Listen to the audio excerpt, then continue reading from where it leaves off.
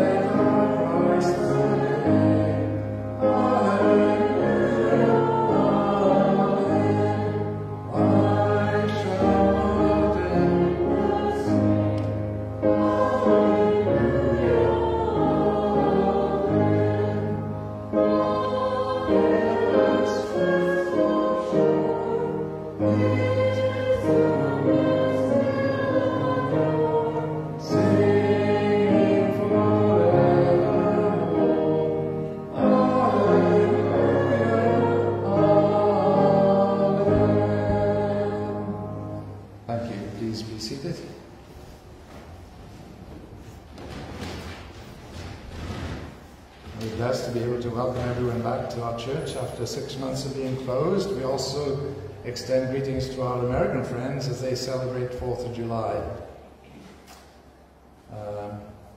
I don't think I need to read any more of the announcements that are on the bulletin. They're self-explanatory, but I know that Judith Ann has something she wants to share.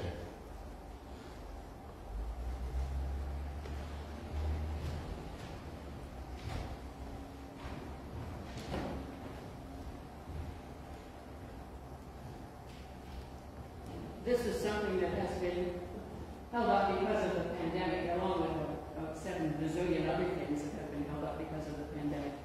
We have received a letter from First Baptist Church in Barrie, and it says, both Paul and Sandy Wilkes have requested a transfer to your Collingwood Church this month. We have enjoyed their time with us, and although we haven't seen them for some time, that's because they're here, they were members in good standing with us. We do wish them well in their current endeavors at your church.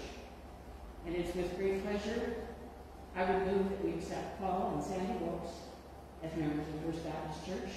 Do we have a seconder, please? Barbara? Helen? All in favor?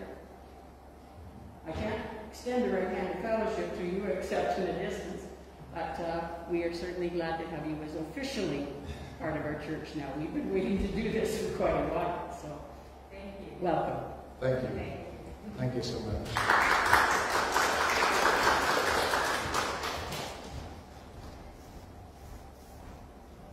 Now we're going to sing In My Heart There Rings a Melody.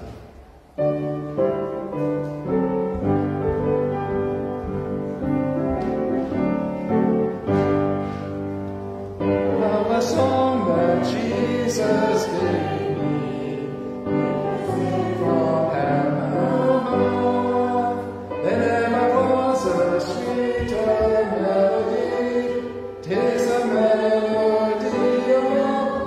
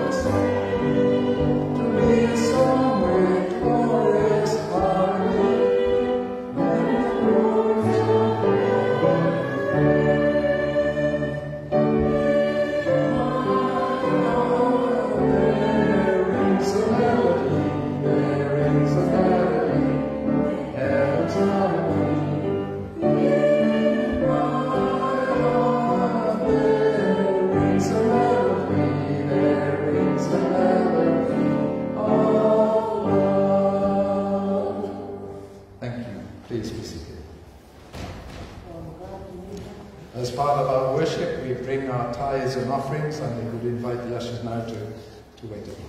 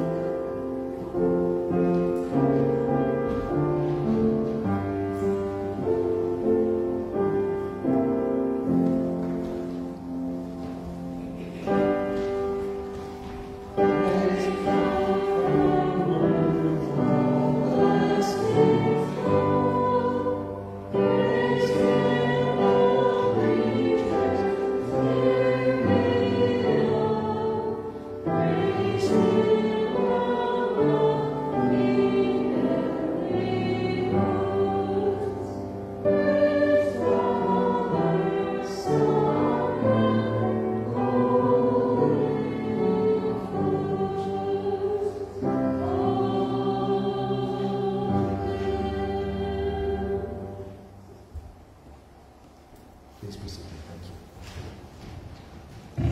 you.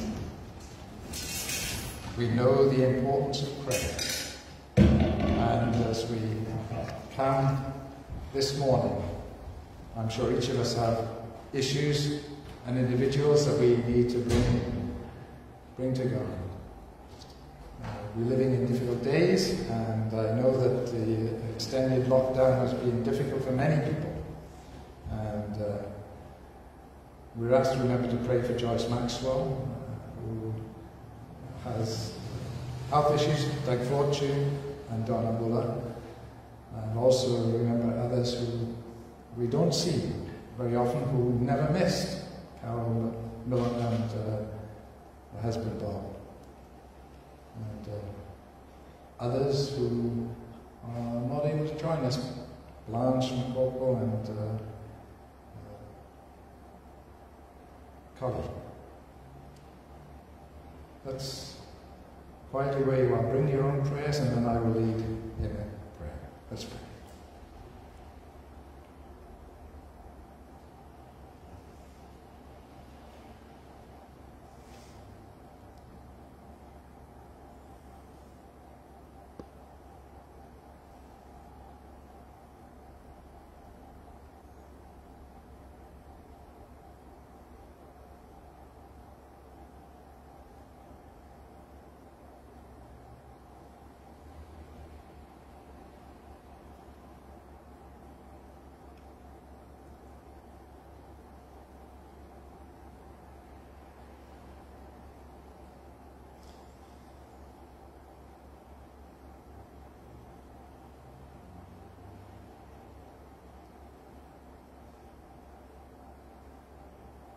We come to you this morning, O God, and approach you with the name of Jesus, who is our Saviour. We come to you as our Father and know that you are present with us by your Holy Spirit. As we come, we bring our prayers to you. Lord, we thank you that you hear us and that you do answer our prayers. Help us to look for those answers and also to listen for what you are trying to tell us. Lord, we know that sometimes things are difficult. We pray especially for those who are struggling with health issues, for Joyce Maxwell, Doug Fortune, and Donna Muller. And Lord, for Bob and Carol, we just ask that they might each know your presence and know your healing touch. And for others who are not able to join us yet, Lord, we just commit them to you and ask your blessing. We come collectively as your people. You know us and you know exactly what we stand in need of. You promise to supply all our needs according to your riches in glory in Christ Jesus. Lord, we pray for our nation. We pray for every level of government as decisions are made. And Lord, we pray that we might continue to enjoy the freedom that we do to worship, that we might return to normal soon. Lord, we thank you for all that you're doing among us and through us. And so we pray that you will help us to see what you have for us. As a church, may we be a witness for you where we are. Lord, not just in the building, but wherever we find ourselves. Help us to be a witness for you. So again, we thank you for your love and your faithfulness to us, for all that you provide for us. We pray for those who are in difficult situations throughout this world, who are serving you and sharing the good news. Some being imprisoned because of their faith. Lord, draw near to them and bring encouragement.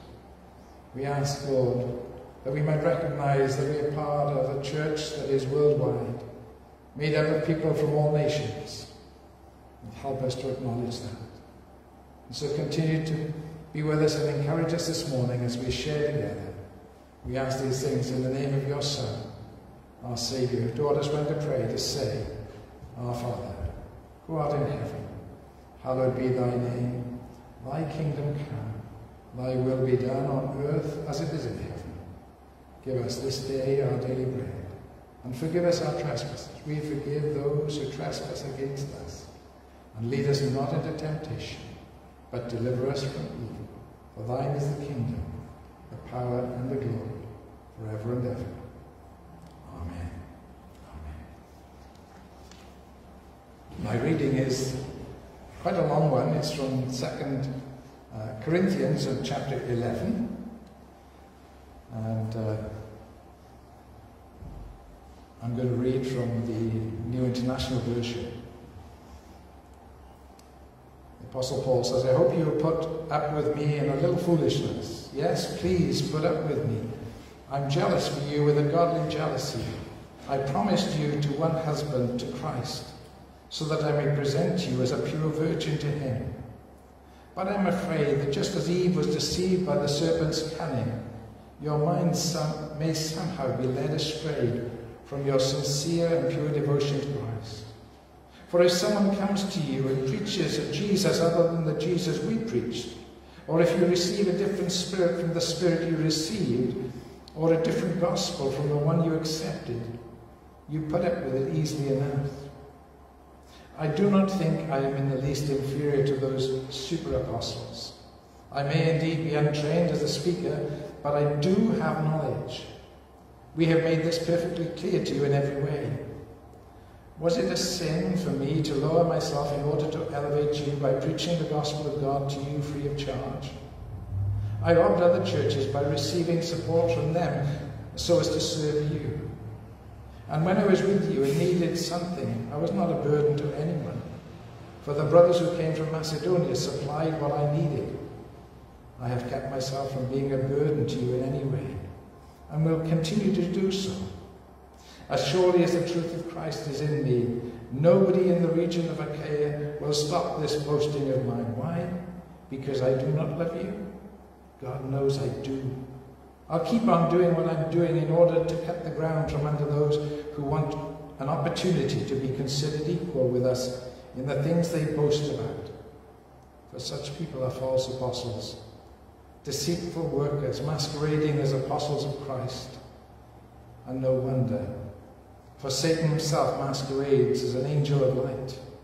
It is not surprising then if his servants also masquerade as servants of righteousness. Their end will be what their actions deserve. I repeat, let no one take me for a fool, But if you do, then tolerate me just as you would a fool, so that I may do a little boasting. In this self-confident boasting, I'm not talking as the Lord would, but as a fool. Since many are boasting in the way the world does, I too will boast. You can gladly put up with fools since you are so wise. In fact, you even put up with anyone who enslaves you, or exploits you, or takes advantage of you, or puts on airs, or slaps you in the face. To my shame, I admit that we were too weak for that.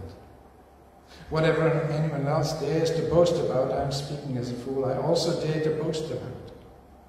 Are they Hebrews? So am I. Are they Israelites? So am I. Are they Abraham's descendants? So am I. Are they servants of Christ? I'm out of my mind to talk like this. I am more. I have worked much harder, been in prison more frequently, been flogged more severely, and been exposed to death again and again.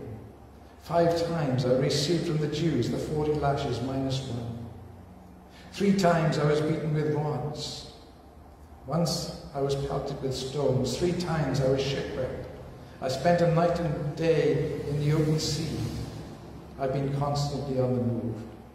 I've been in danger from rivers, in danger from bandits, in danger from my fellow Jews, in danger from Gentiles, in danger in the city, in danger in the country, in danger at sea, and in danger from false believers. I have laboured and toiled and have often gone without sleep. I have known hunger and thirst, and often gone without food. I've been cold and naked. Besides everything else, I face daily the pressure of my concern for all the churches. Who is weak, and I do not feel weak? Who is led into sin, I do not inwardly burn? If I must boast, I will boast the things that show my weakness. The God and Father of the Lord Jesus, who is to be praised forever, knows that I'm not lying. In Damascus, the governor under King Aretas had the city of the Damascenes guarded in order to arrest me. But I was lowered in a basket from a window in the wall and slipped through his hands. I must go on boasting. And then he goes on to say, just at the end of in the next chapter, in verse 6, even if I should choose to boast, I would not be a fool, because I would be speaking the truth, but I refrain. No one will think more of me than is warranted by what I do or say, or because of these surpassing great revelations. Therefore, in order to keep me from becoming conceited, I was given a thorn in my flesh, a messenger of Satan to torment me. 3 times I pleaded with the Lord to take it away from me, but he said to me, my grace is sufficient for you, for my power is made perfect in weakness. Therefore I will boast all the more gladly about my weakness, so that Christ's power may rest on me. May God bless that reading of his word to us. We'll sing, It Took a Miracle.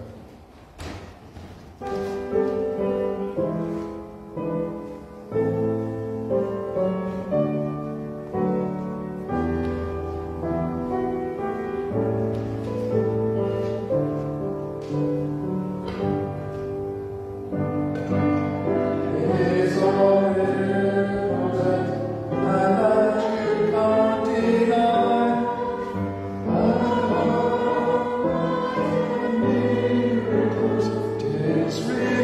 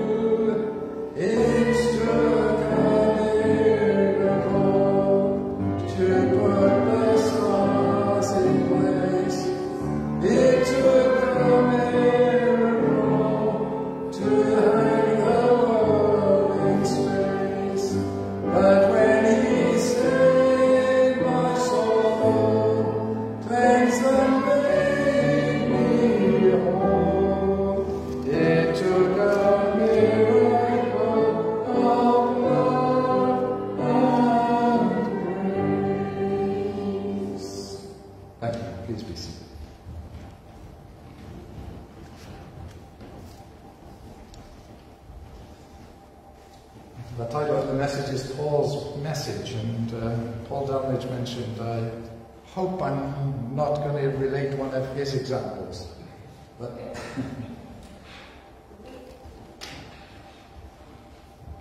I've been thinking about the way in which we as believers are living these days, and the circumstances under which we live. We have been under, stay-at-home order for much longer than I like to think about. And now we have the freedom and we are able to meet together and worship together, and vaccines are being given, and many already have had the 2 vaccines. And so it appears that things are opening up. But not just that. We're living in a day where we are faced with a pandemic, COVID, but also people in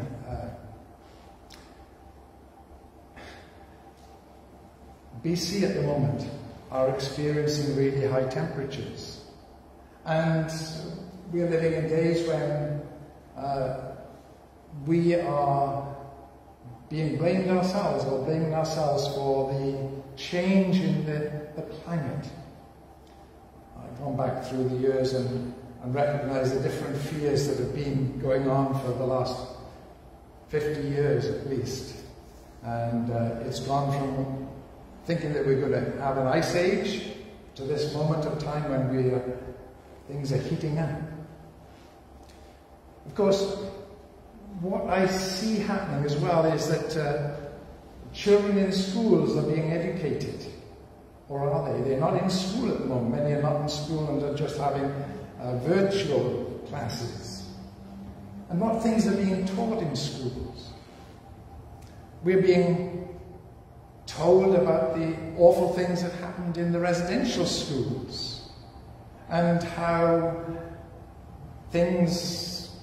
lots of questions surround that. So we're living in days when there is much to be concerned about, where many people think that they have control over the universe. In many ways, it appears that many people think that they can do as they please. Paul, as he's writing to the Corinthian church, we have to understand a little about the Corinthian, what it was like in Corinth at that time. Corinth is between the Greek mainland and the southwest corner of Greece. And it was a kind of major place of passing through. People would pass through, trading and so on. It was a lively trading place. Ships often preferred to sail into Corinth and transport their goods over land across into Greece, rather than further along the coast.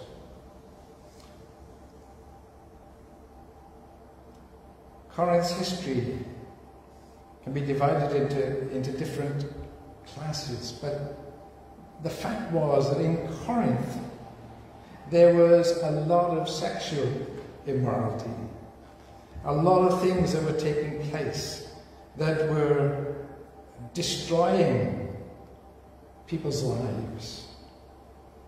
It was a place of prosperity at the time of Paul.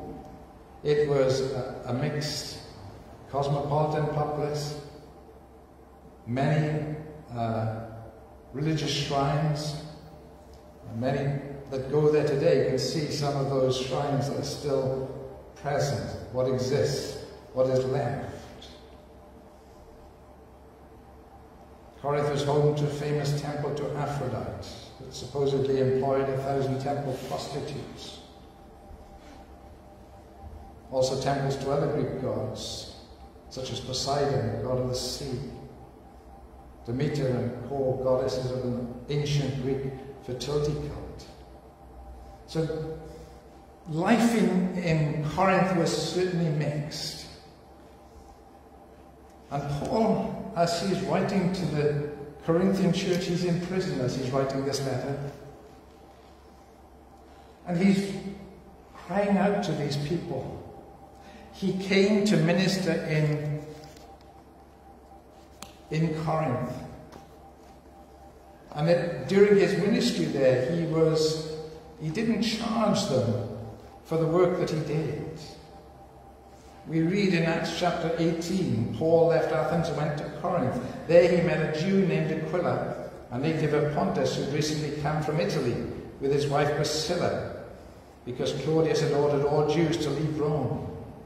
Paul went to see them, and because he was a tent maker as they were, he stayed and worked with them. Every Sabbath he reasoned in the synagogue, trying to persuade Jews and Greeks. Here's Paul's example. This is what he was doing whilst in Corinth. He wasn't wanting to get the church to support him. Instead, he was working. But every Sabbath he was there in the synagogue. There he was, teaching and preaching about Jesus. When Silas and Timothy came from Macedonia, Paul devoted himself exclusively to preaching. You see, they brought some money for him so that he could continue to do that work and share the good news of Jesus. That Jesus had come to be Saviour of sinners, and that Jesus had come into the world to give us new life. And so here he devoted himself entirely to the preaching. Testifying to the Jews that Jesus was the Messiah, and when they opposed Paul and became abusive, he shook out his clothes in protest and said to them, "Your blood be on your own hands. I'm innocent of it. From now on I'll go to the Gentiles." So the message was to go first of all to the Jew, but then to the Gentiles. Then Paul left the synagogue and went next door to the house of Titius Justus, a worshipper of God. Crispus, the synagogue leader, and his entire household believed in the Lord, and many of the Corinthians who heard Paul believed and were baptized. One night the Lord spoke to Paul in a vision, "Do not be afraid, keep on speaking. Do not be silent, for I am with you, and knowing it is going to attack or harm you, because I have many people in the city."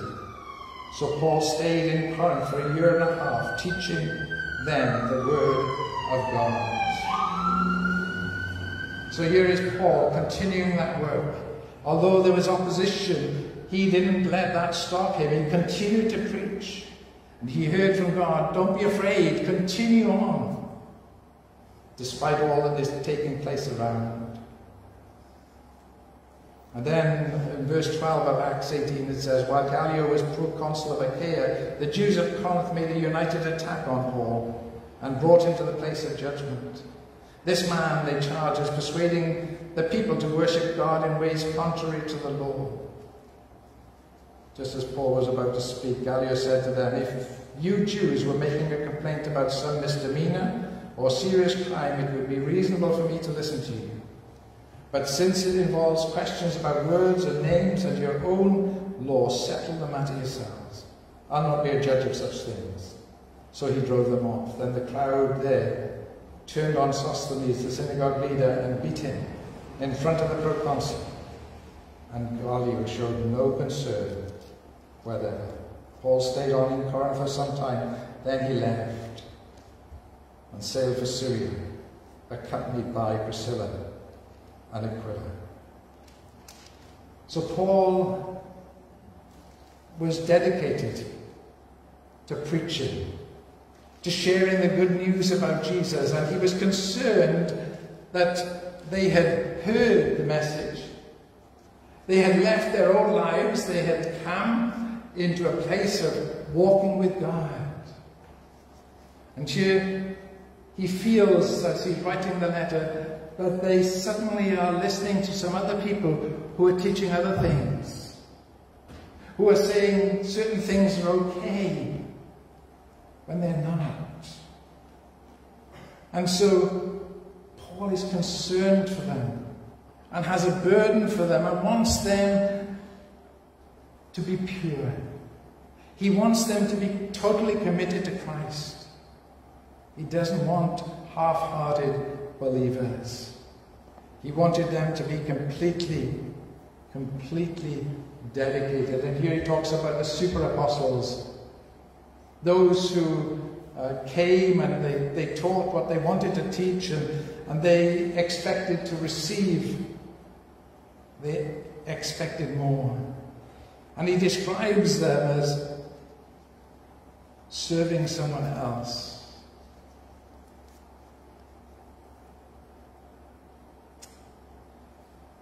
Here is Paul, as he burdens his heart, as he opens his heart to these people, he does something that he finds difficult, because in another place he said, God forbid that I should glory save in the death of the Lord Jesus Christ.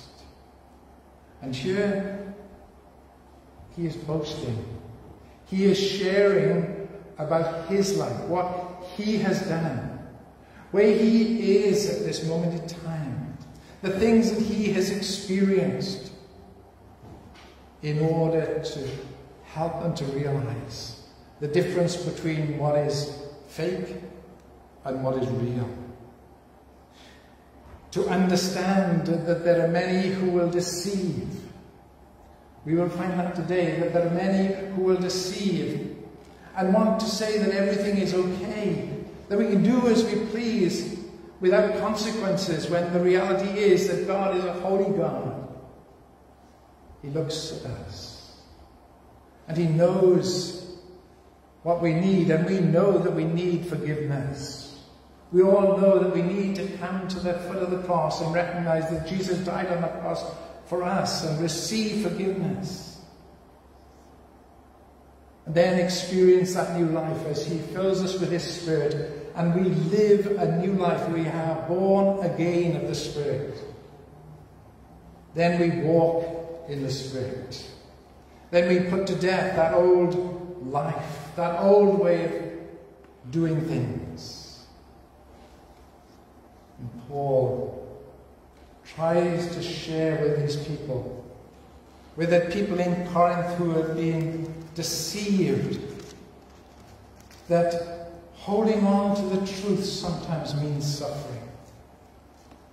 That holding on to the truth and sharing the gospel sometimes means opposition.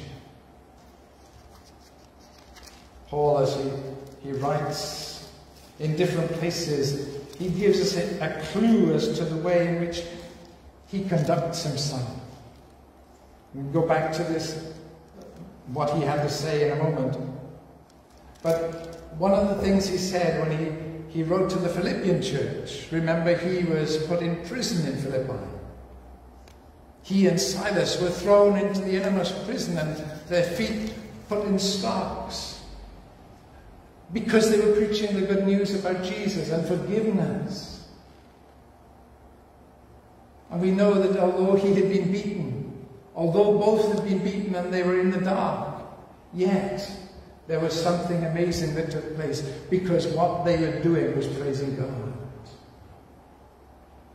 And as they were praising God, there was an earthquake, and we know the prison doors were thrown open. And as later on, as he writes to the church that was formed there after his release from prison, after the jailer came to faith, and others came to faith as a result of his ministry, nothing could stop the advance of the gospel. Paul says this in Philippians chapter 1. It is true that some preach Christ out of envy and rivalry, but others out of goodwill. The latter do so out of love, knowing that I am put here for the defense of the gospel. The important thing is that in every way, whether from false motives or true, Christ is preached. And because of this I rejoice. Yes, and I will continue to rejoice, for I know that through your prayers and God's provision of the Spirit of Jesus Christ, what has happened to me will turn out for my deliverance. I eagerly expect and hope that I'll in no way be ashamed, but will have sufficient courage, so that now, as always, Christ will be exalted in my body, whether by life or by death. So here is Paul's sharing what was important to him. It was his love for Christ, his appreciation for the knowledge of his forgiveness, the knowledge of the presence of Christ by his Spirit. And he goes on to say, for to me, to live is Christ, to die is gain.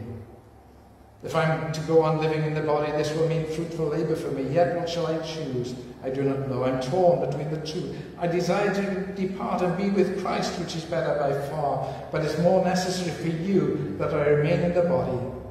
Convinced of this, I know I will remain and I will continue with all of you for your progress and joy in the faith, so that through my being with you again, your boasting in Christ Jesus will abound on account of me. So here Paul gives an example of his thinking. His thinking that he has to preach the gospel, whatever it costs. He knows that if it means death, then he is with Christ, which is far better. But he says it's more necessary for me to suffer the hardships that I'm suffering in order that you might hear the gospel, in order that you might find the truth of God's love and his faithfulness. Paul, an example of one who perseveres. He doesn't give up. And as a result of that, he has such a power behind him, because he knows, he heard the words to him, my grace is sufficient for you, for my power is made perfect in weakness. Paul didn't claim anything of himself, but he claimed all that he shared was from Christ, from his love for him, from one who was persecuting the church, one who had such an encounter on that Damascus road that turned his life around completely, that he left those old things behind and continued on. But that meant suffering. Look at what he says here. He's a Hebrew of the Hebrews. He's an Israelite. The Jews were trying to criticize him, but he had those qualifications. Are they servants of Christ? So am I. I've worked much harder, been in prison more frequently, been flogged more severely, been exposed to death again and again. You see, sometimes it costs to speak for Christ. As a teenager, I was invited to a special Sunday afternoon session with Pastor Richard Wurmbrand. Pastor Wurmbrand was a believer who had suffered under communism and been imprisoned because of his faith. And he had been tortured. He had gone through so much. And as a group of young people, we were eager to hear, how did he cope with the imprisonment? How did he cope with the suffering? He didn't give up. He was imprisoned numerous occasions. But he continued. He was faithful to God and knew Jesus to be his Saviour. I remember him sharing the way in which he was thankful that he had memorized Scripture, and certain Scriptures had been of help to him because he didn't have access to Scripture when he was in prison. But he knew God's presence with him through that time. And he looked at us and he said that we experience a total freedom to share the good news. But he felt that many in the church were silent, were not prepared to acknowledge they knew Jesus to be their Saviour, and wanted to be secret disciples. He challenged us. Because of the way that he had met with God in that prison cell, he also saw certain things that hurt him in our culture. And one of the things that stays with me, remains with me, is the way in which he felt that the worship of God was slovenly. I don't know whether you understand that word. But was half-hearted. And he said it hurt him when he saw young men praying with their hands in their pockets and just talking to God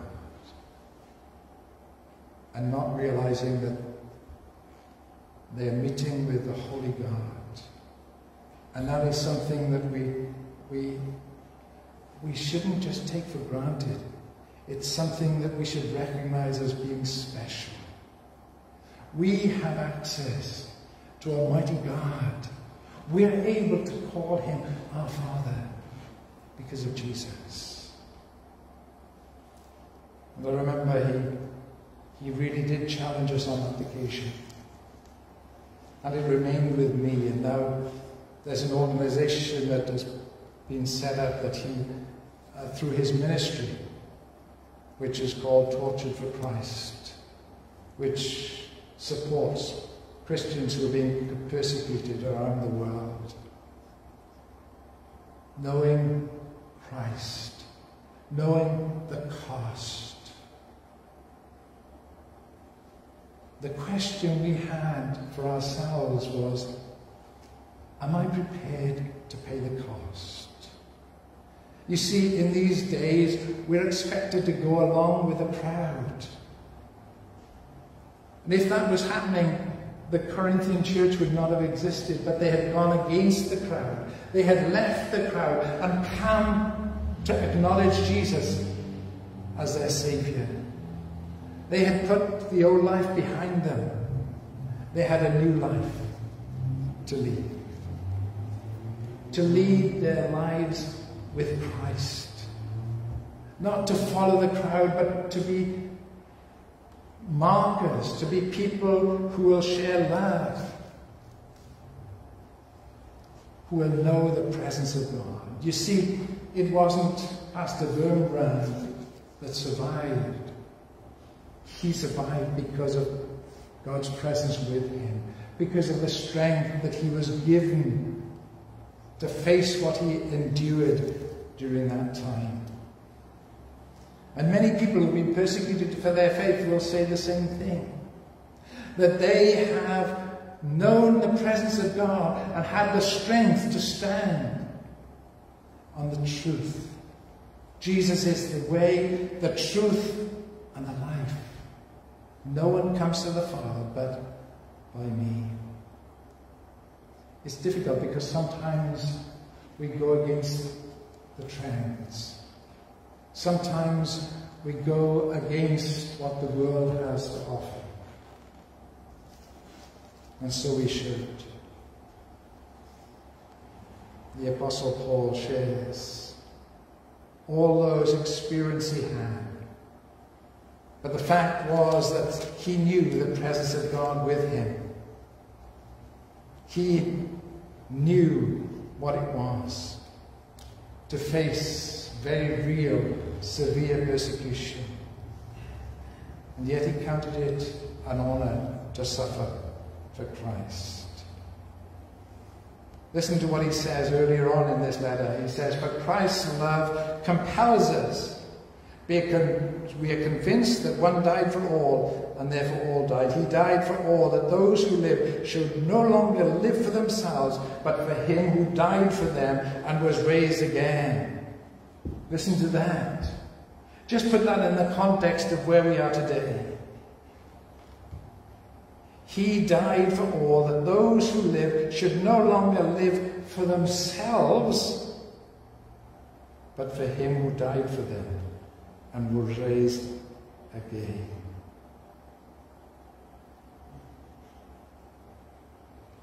Do you see that? Do you hear that? No longer live for themselves. Paul didn't live for himself, he lived for Christ.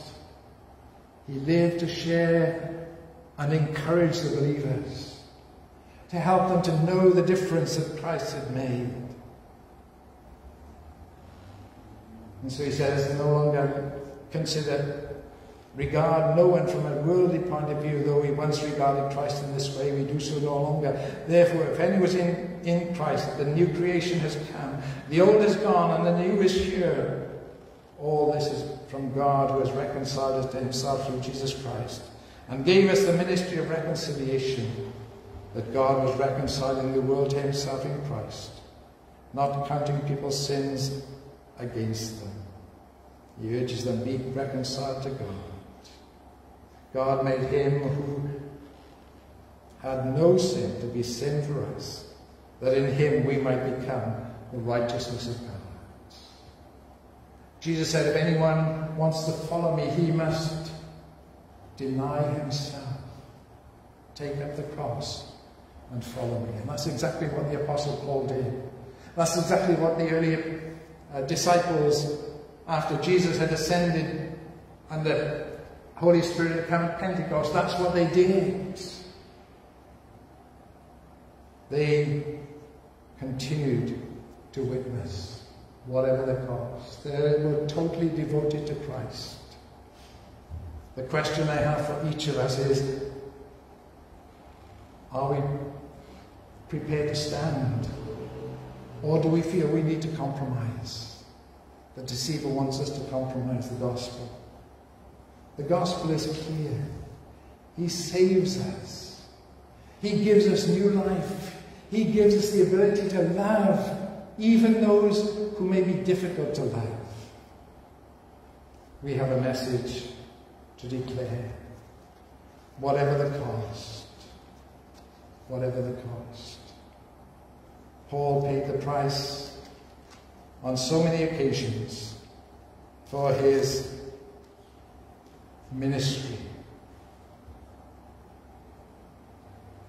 God says to you and to me, my grace is sufficient for you.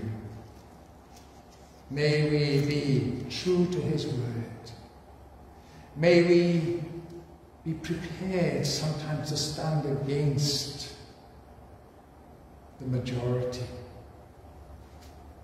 who want us to go the way of the world.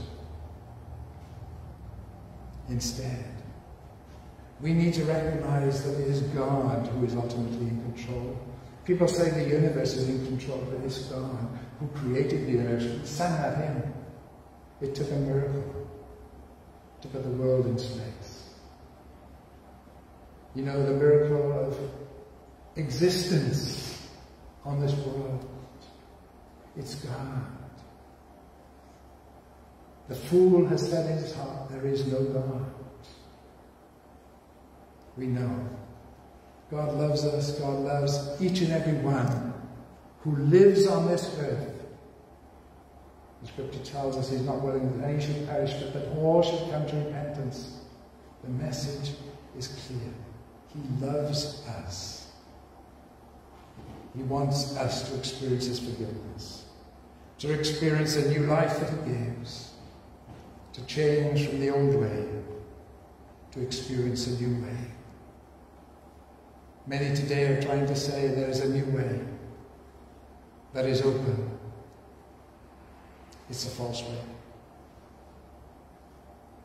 May God help us to discern the truth of the gospel.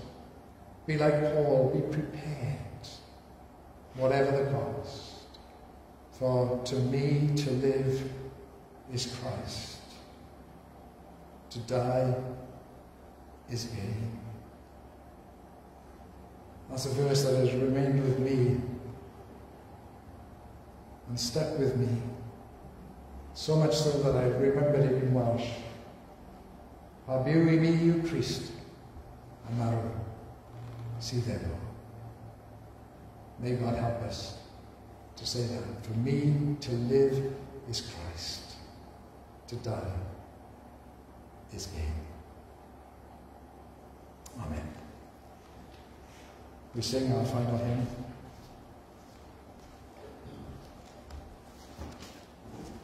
It is well with my soul.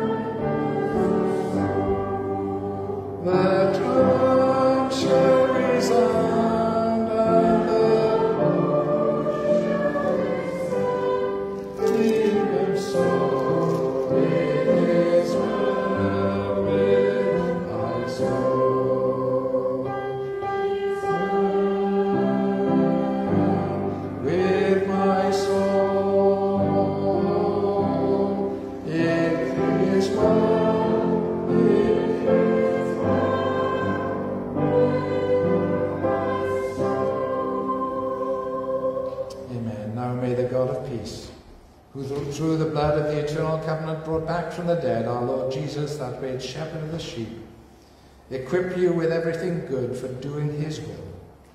And may he work in us what is pleasing to him, through Jesus Christ, to whom be glory forever and ever.